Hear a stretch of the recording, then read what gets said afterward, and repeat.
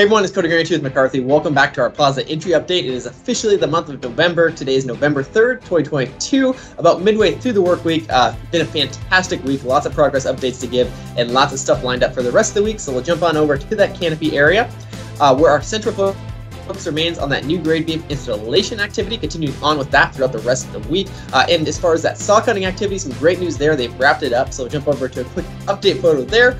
You can see they've got that air intake cut down the full 3 foot. So our team's been working really hard on that the last couple weeks, and they finished up their last cuts this week. So they'll be working on demobilizing for the rest of the week and just hauling that material out of there, but that activity is wrapped up. And as I was talking about, continuing on with that new grade beam activity there, they're working on forming that all up and then hoping to pour those either at the end of this week or early next week, but moving right along there in that future home of the new vestibule. So looking really great. Our teams are doing an awesome job out there.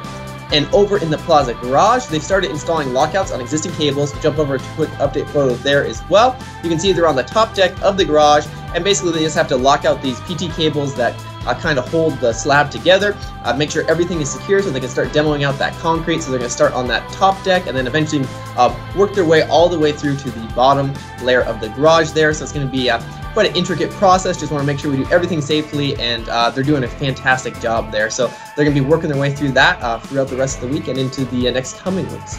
And over in Hudlin Park, working on some preparation for flagpole bases. We got some flagpole sleeves in, so we're going to have some equipment out there to drill for that early this next week. So that's our next big item there in Hudlin Park. And our tower team continues to work on their enclosure mock-up, which is coming along great.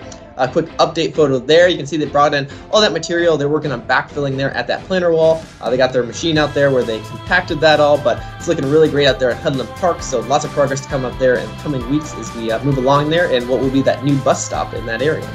And as far as Saturday work, we will have some brick chipping out there in the canopy area. Again, just a little bit noisy, but we'll be monitoring it to make sure it stays within those acceptable levels. So that's all we got going on Saturday.